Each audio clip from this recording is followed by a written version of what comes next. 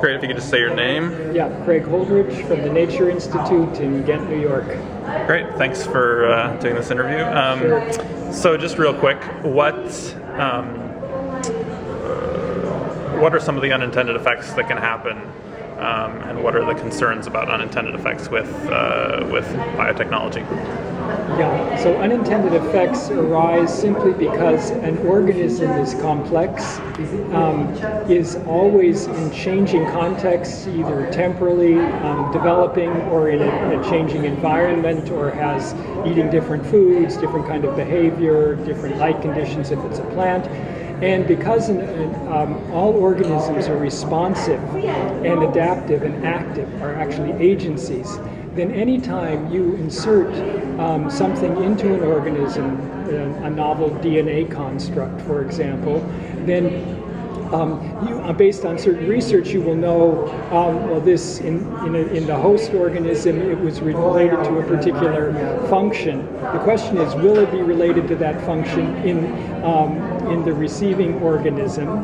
And that's where the unintended effects come about, because the organism will use that new construct possibly in the way it was planned and possibly not.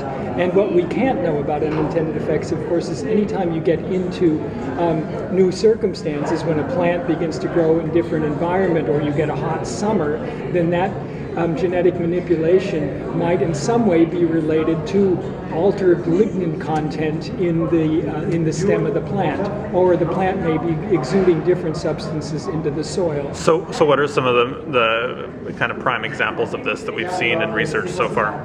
Yeah, let me take a recent example with genetically engineered aspen trees that produce an insecticide that when the leaves of those trees are in streams, then you get a different biological community of aquatic insects feeding, living in and feeding on those leaves. That changes. Nobody understands that. So you have those external environmental changes, and then you have internal changes in the organism that, for example, different kinds of compounds, biological compounds in the leaves are being formed.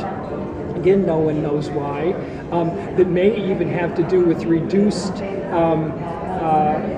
immunity towards certain insects, so that they speak about the changing the immunity of the organism through this manipulation that's supposed to be very targeted.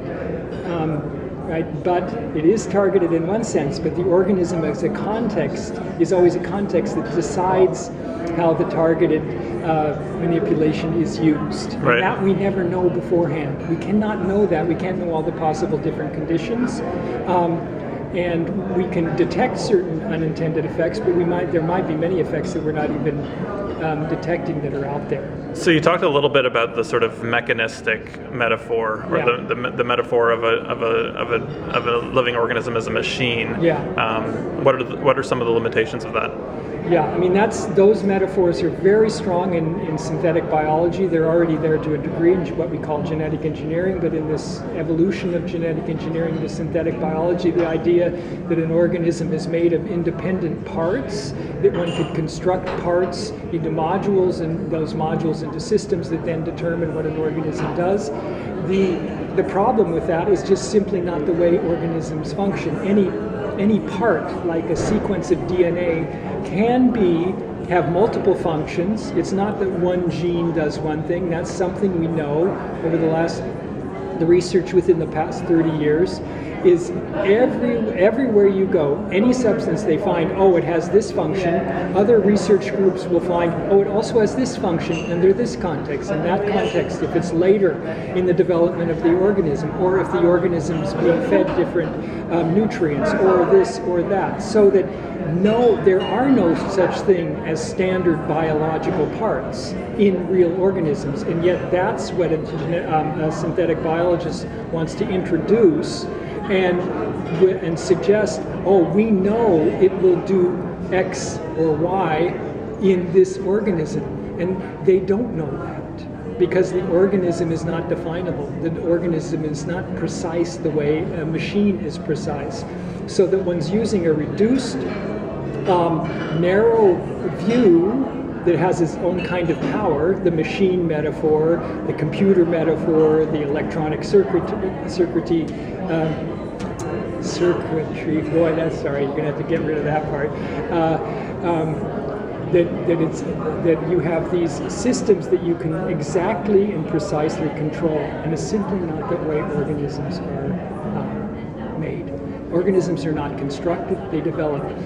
Parts are not assembled in organisms, they develop. So we need a more biological description of organisms that conforms to the reality of organisms in order to really have a clear picture of what synthetic biology will not be able to do, and the dangers of, you could say, having, I'll put it a little bit negatively now, an arrogant perspective. I know what an organism is, and it's going to do what I want it to do.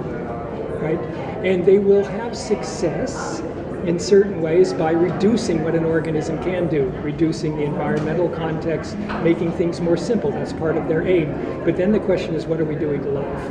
Right? When we're decontextualizing life in order to control it, there are real ethical questions there for me as a biologist. What are we doing to the organisms we're manipulating? And then you have the unintended effects on the environment. So can you expand on that a little bit? What are the ethical implications in your view? Well, in one way, I mean, for me it's the question, do we as human beings, we have to take responsibility for everything we do, whether we like to or not.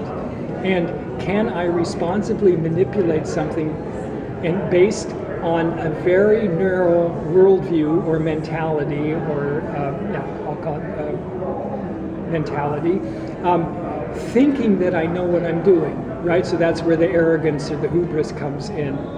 So that for me, the ethical question is, how much can I manipulate before I understand?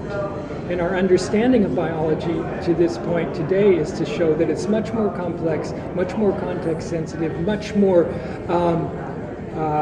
full-blooded than the mechanistic paradigm that was kind of dominant in the 20th century showed. So that we have all the more reason to be cautious because we know a lot more, and now knowing a lot more also shows our ignorance.